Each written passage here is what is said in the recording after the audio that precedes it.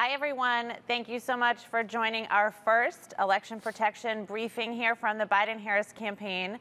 Tomorrow is Election Day, obviously, and we wanted to make sure that we give you all an update on what we're seeing across the country. And we also wanted to discuss what Trump is trying to do to create chaos in our electoral process. Our plan is to do these regularly over today, tomorrow, so that we're always here to give you the information that we're seeing and that we're going back and forth on that. It was reported yesterday that President Trump believes that if he wins the East Coast battleground states, Florida, North Carolina, and Georgia, he plans to go out and declare victory. And we want to be clear with you, if he tries to do that, that will not be true. Just declaring victory without actually having won in the kind of states that we're talking about here is really basically trying to say that COVID is over, even though we know it's not. And all the evidence is saying that COVID in this country continues. And so we want to be clear with all of you. We want to make sure that we're having this dialogue and share with you what we're seeing, and that we also want to be fundamentally clear what we believe to be true. Under no scenario will Donald Trump be declared a victor on election night, and we think that that's really fundamental to how we want to approach tomorrow. So as we think about where we're headed, we really want to take a minute to talk about where we've come from. And so fundamental to that is this record turnout that really puts the vice president in a significant advantage coming into Election Day.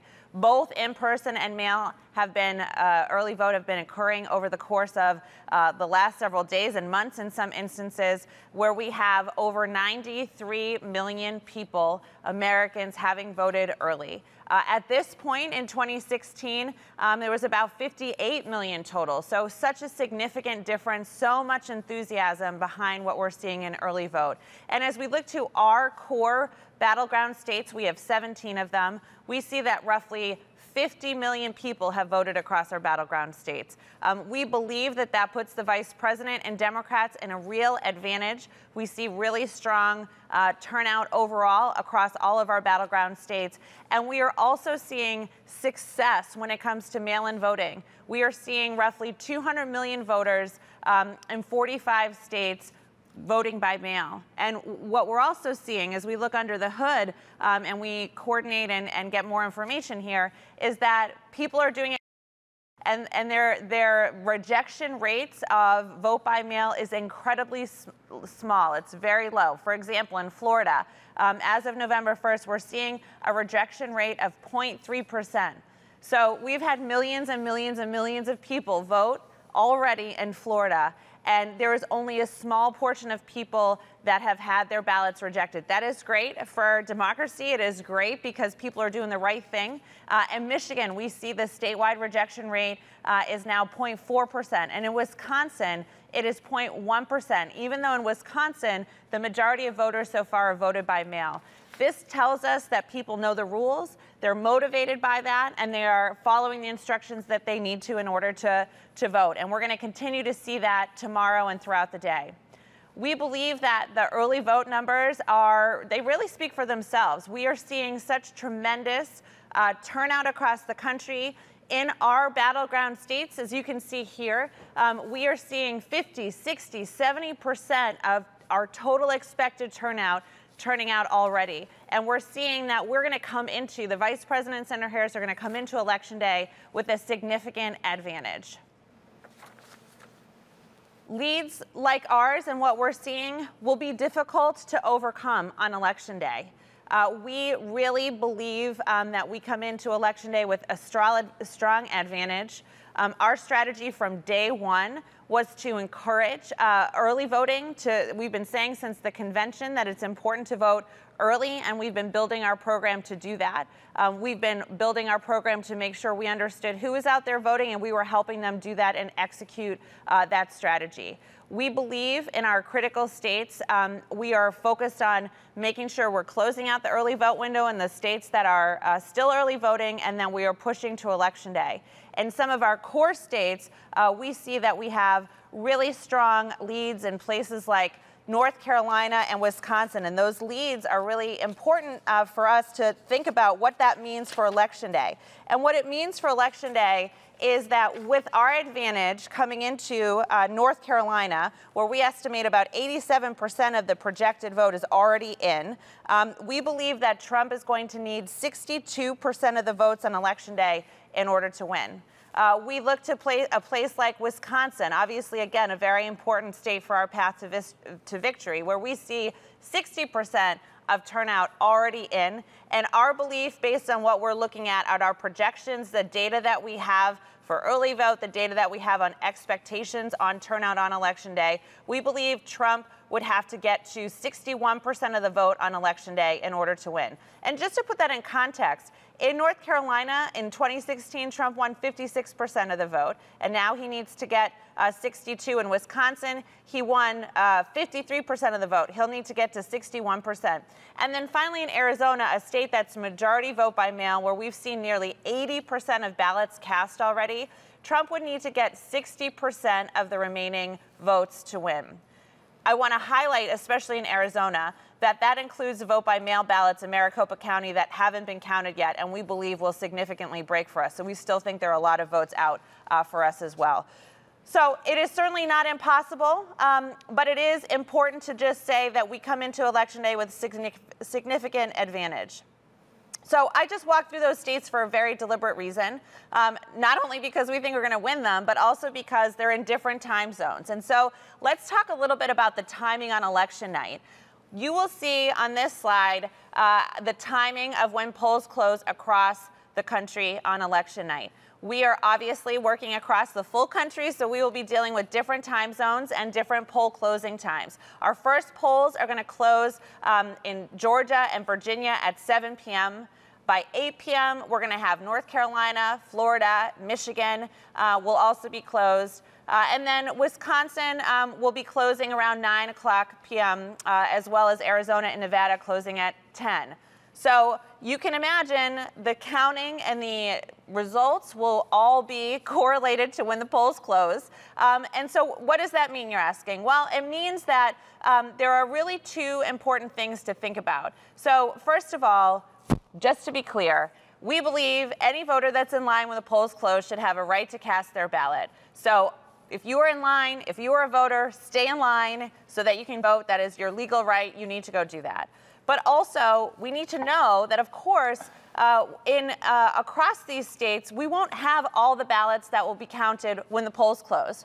And we won't even have them all on election night. And that has been in the history of how election nights have been done in this country, where not all of the ballots have been counted on election night. We know that is going to be true this year as well. And it is no different than any other time. And that is not something that Donald Trump should make you think is bad or wrong. It is the way it works. Obviously, in each of our different states, there are different rules for counting ballots because it's driven locally. And that will definitely impact the timing of the states coming in.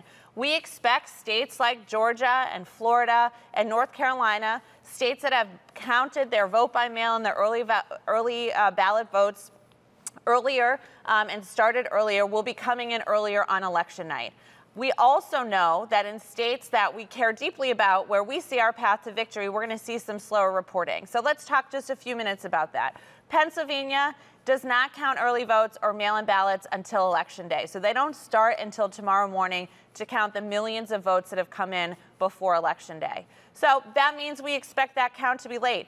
In 2016, I think that it was called in Pennsylvania around 1:30 in the morning. It's probably going to be later than that because we have a significantly higher amount of early votes that will be voted, that have already been voted in 2020 that we didn't have in 2016. In Michigan, there is also a pretty limited ability to pre-count ballots in a number of the jurisdictions in the state. We know that's always been the case. Historically, we've seen slower reporting out of Michigan.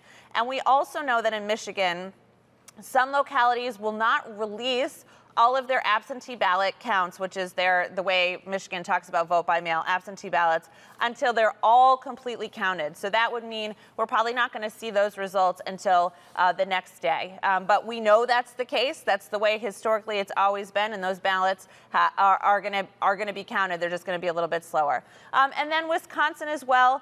Several counties, particularly ones that are larger, like Milwaukee, have central counting. So that means that all the ballots are counted together, and then they're dispersed back to the precincts for reporting. So this means it's just going to have some added delays in how they count their ballots, and will mean that we're probably not going to have the full accounting on election night. But again, none of that is to be surprising. It's always been the way it's been. And you can imagine counties that are smaller, they're going to go sooner. Counties that are larger will probably go later. And so we might see earlier on in election night counts that are coming in that are from these smaller counties. Maybe they're a little bit more rural, maybe they're more favorable to Donald Trump, but that is not determining anything except saying that those counties are in and other counties aren't, as we'd expect. So when Donald Trump says that ballots counted after midnight should be invalidated, he's just making that up. Basically,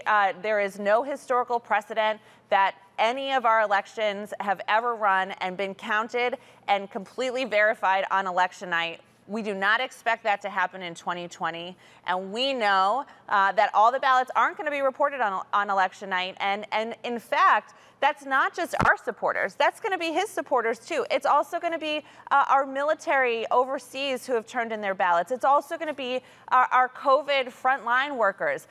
You know, those are the people, just like anyone else, based on how a state is counting, that could come in on election night or could come in the days and the hours after that. And that is something that, you know, we believe every vote should be counted, as it always has been. So just to highlight, obviously we've dug in a little bit on the states. You know, one of the things that we're trying to really focus here on is that Trump is going to try to go out there and declare victory in an unfounded way at an early point, right? He's already said that. We know that. So what does that mean? Well, it means that for us, it is very important for everyone to understand our pathways to victory. We come into Election Day with several different pathways to get to 270 electoral votes. Donald Trump has a very narrow path to win. He needs to win Florida. It is key to his path to victory. And we really can win to get to 270 without Florida, which is a significant advantage. We're going to fight and we're going to go get Florida, but we don't need it to get to 270. So I want to walk you through a couple of hypotheticals just to give you a sense of how competitive we are and that we're not writing off any state. So if we just win one state between North Carolina or Georgia, then we could lose Michigan and Florida and still get over 270 electoral votes. If we win North Carolina, you know, that is kind of central to what we've heard Donald Trump saying and his campaign saying on their path to victory. We are coming into Election Day in North Carolina with a 5-point advantage. So that is significant. And if we win North Carolina, that really puts us in a good position. If Trump wins Florida, North Carolina, and Georgia, like he said he's going to do, and whether or not it's true or called, it still doesn't mean he's on his path to 270. Even if he won all three of those states, and this is a really important point, even if he wins those states, and those states are going to be counted earlier, Biden still has a clear and viable path to 270 electoral votes. And that path is through our easiest path, the Midwest and Pennsylvania path, where we believe that we are well positioned in Pennsylvania and Michigan and Wisconsin. We know those states in particular are coming in later, but we think we're going to win those states. That is our clearest path to 270. And even if Donald Trump wins some of these other states that are a little bit tighter, the chance and the advantage that we come into Election Day on these key states really puts us on that path to 270 with our Midwest and Pennsylvania pathway. So hopefully that gives you a sense both that what Donald Trump is out there saying doesn't live up to historical precedent or the facts, that we are well positioned with multiple pathways to victory, that we know that we are going to have a very good sense on Election Day, the strength of our support and how it matches to our expectations coming out of early vote with that really historic enthusiasm, and that really puts us in the driver's seat on Election Day. But at the end of the day, we believe we're going to win this race. We are going to believe we're going to be able to do that with our pathways to victory, regardless of what Donald Trump says. So what I'd like to do now is I'd like to hand this over to Bob Bauer to talk to you a little bit more about the administration of the election as we've seen it through early vote and election integrity as we move into these final hours. Thank you very much, Jen. As you can see, election protection is active around the country, and election officials are performing extraordinarily well. They are putting on an election in which over 90 million Americans have voted, and I'll talk a little bit about what we've seen over the course of this period of time. But it's important to stress that we have seen this election be conducted this successfully under unprecedentedly difficult conditions, with a pandemic that clearly in the spring really unsettled the administration of elections, created considerable concerns about what would happen in the fall. And huge efforts were underway across the states by election officials in collaboration with civil society, voting rights organizations, to try to make sure that Americans were afforded their full opportunity to vote, even under these difficult conditions, including in jurisdictions that had to ramp up their vote-by-mail operations, do something they'd never been able to do before, which required a significant amount of preparation. And in fact, this was successfully achieved. We have now in this country, active throughout this period of time, well over 11,500 early vote locations. And nearly 200 million Americans have had the option to vote by mail without a traditional excuse. So we have had access to voting in different modes, and Americans have taken advantage of it, and election officials have provided it in a way, as I said, we might not have expected 6 or 8 months ago, and it has gone extraordinarily well. I want to stress, as Jen has just a few minutes ago, that what we are also seeing is that the error rate that we might have expected, leading to rejection of ballots, has been remarkably low. Again, a tribute to the effort that these election officials have made. Now, what is the election protection program that we have contributing to this ongoing effort in collaboration with election officials around the country?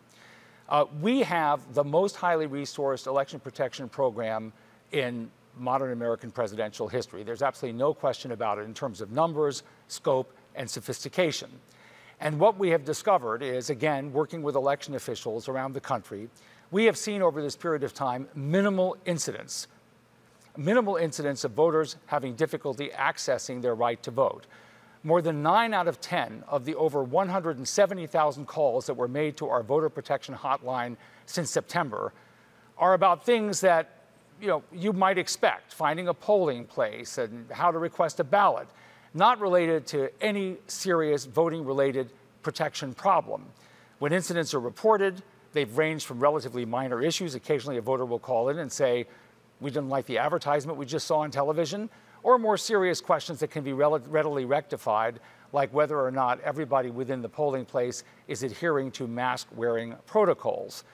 Now, part and parcel of this election protection program is the work of our poll workers, and we have thousands of poll workers around the country who have stepped up, particularly after the trouble this spring, and have performed phenomenally well. And our campaign has deployed thousands of poll observers to assist election officials in identifying and addressing particular problems. An example might be that a voter is concerned because he or she is convinced that they have the correct ID with them, there's some confusion at the polling place, and we work with election officials to solve the problem. Other problems might be that a polling location had to be moved. For example, in Georgia, because of Hurricane Zeta, the polling location is moved. The campaign steps in with the help of poll observers and the voter protection force to advise voters about where that polling location has been relocated, update iwillvote.com, alert the hotline, contact voters directly. So that's what these poll observers do. They're around the country doing what is necessary to facilitate access to the right to vote. And they have performed extraordinarily well.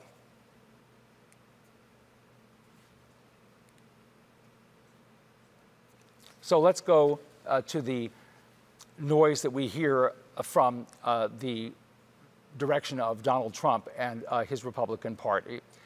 I think it's fairly clear, particularly from the rhetoric of recent days, that he's exhibiting an increasing level of desperation. But let me read to you an extraordinary quotation whose author I know, whose author is actually an expert in election law, and whose author is a diehard Republican.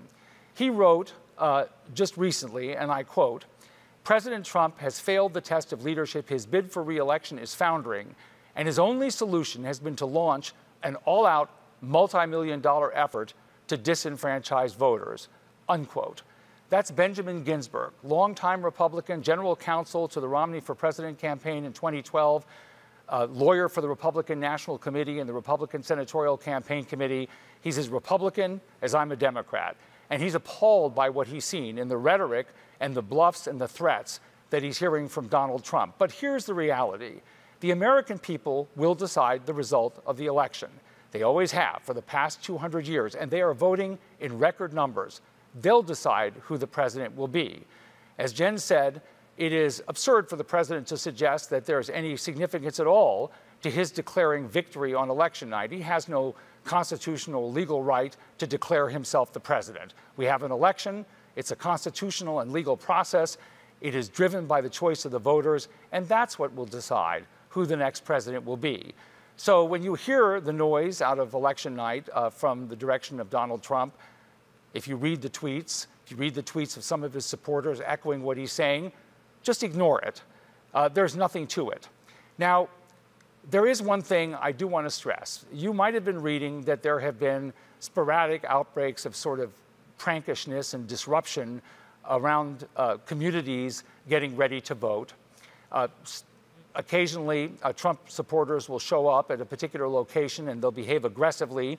We have found that immediately law enforcement is notified, and as soon as law enforcement appears, these Trump supporters disperse, and that's what recently happened at a county in Florida.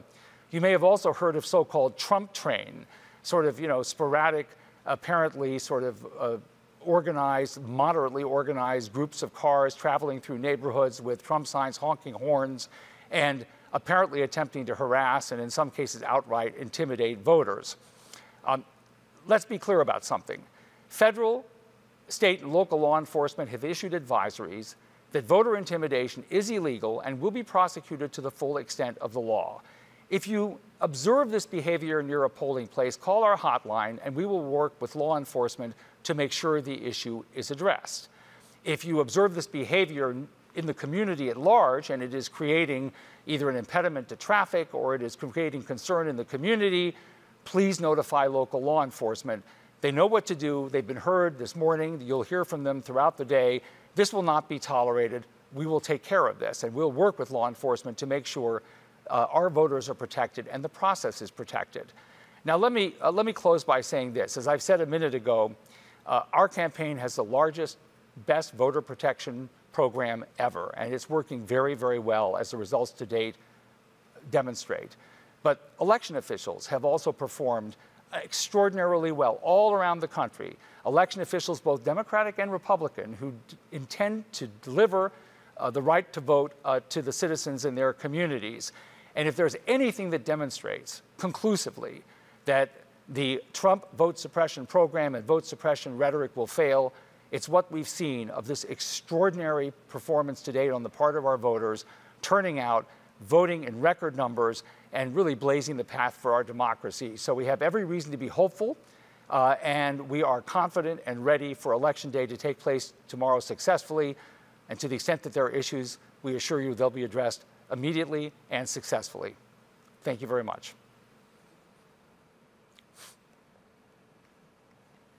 So what does that mean for all of you? Well, it means that there really is only one thing left to do.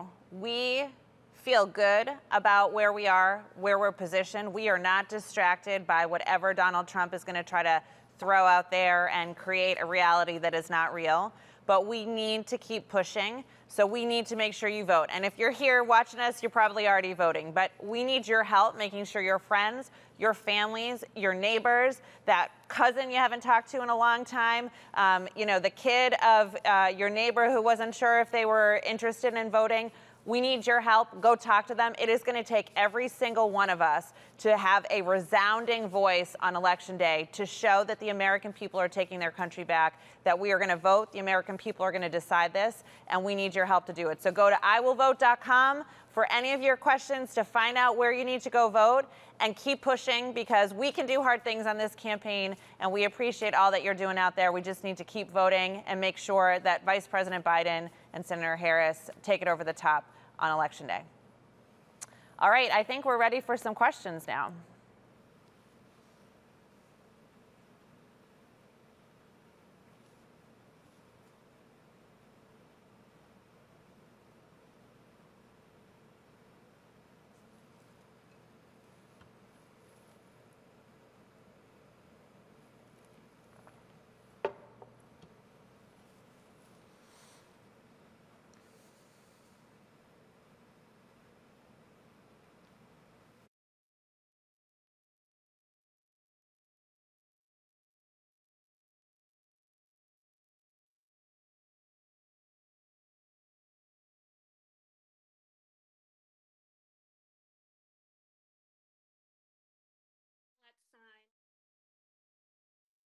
Thanks for doing this. I had a question for Bob first.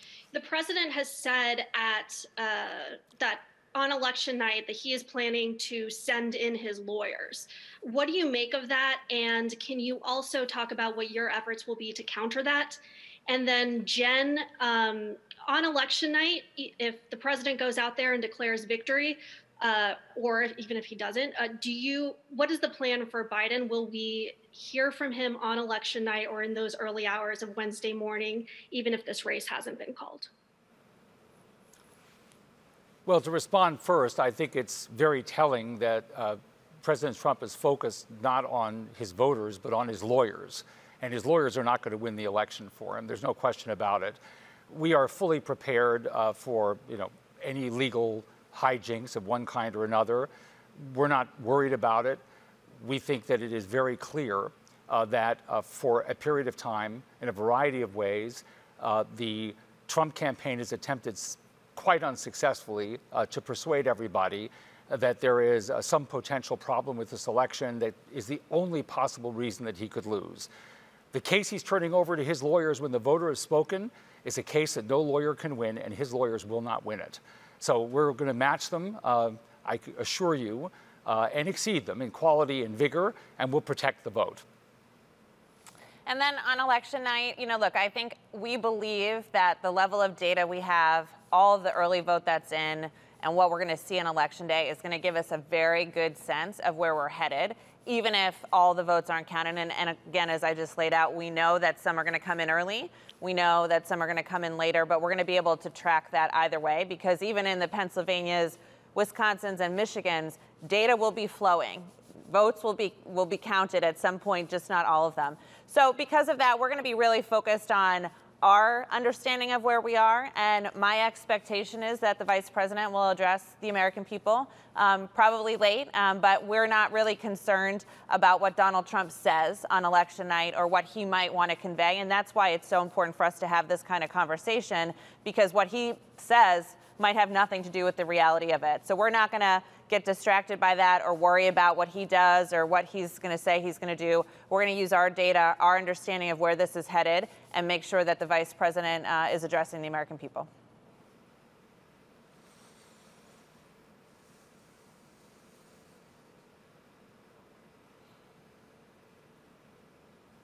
Hey guys, I think I'm unmuted now. I appreciate these briefings. I guess I want to follow up a little bit on the question you just answered from Arlette, because it sounds like you're saying it doesn't really matter what the president says, but it could very well be that 40% of the country hears him say, I won. And I guess I just think it's important to see if you guys think that Biden's role in this is to say to the rest of the country, like, let's slow our roll and wait, if that's actually what happens on election night. So I think part of the responsibility is the media's as well as us to be clear that if Donald Trump is suggesting that he's won, but it is not based in fact or reality, then we have a responsibility, everyone has a responsibility to push back on that and put the caveats out there that we're conveying. And that's why we're being so transparent about what we're seeing. We would never typically do these kind of briefings to go through the detail, and we're doing it because we have nothing to hide. We just want to make sure we're sharing that information.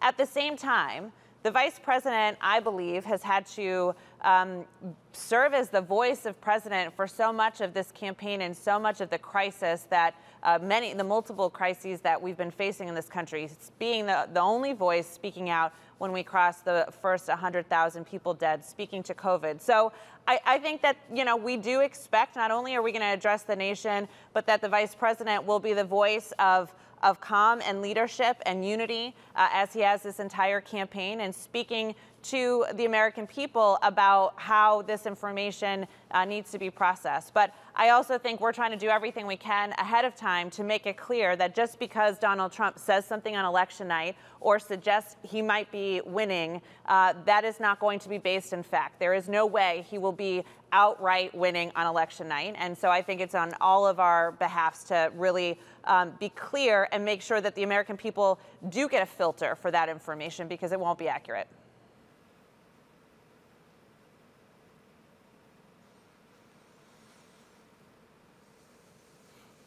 Hi guys, it's Lisa from PBS. Thank you for doing this.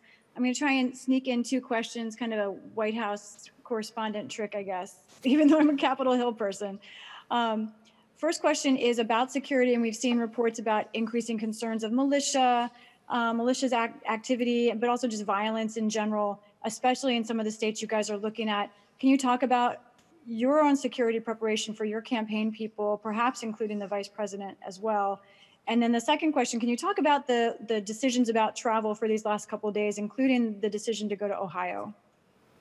Bob, do you want to talk first, and then I'll go take the travel? Let me be very clear, and I think it's extremely important in this conversation between us and the media, and in the media thinking about how it's going to report to the American people. A good bit of this discussion of unrest and so forth is intended to be suppressive. Threats are suppressive. The talk about violence is suppressive. It is important that voters understand that incidents are being dealt with. State, federal, and local law enforcement are on alert.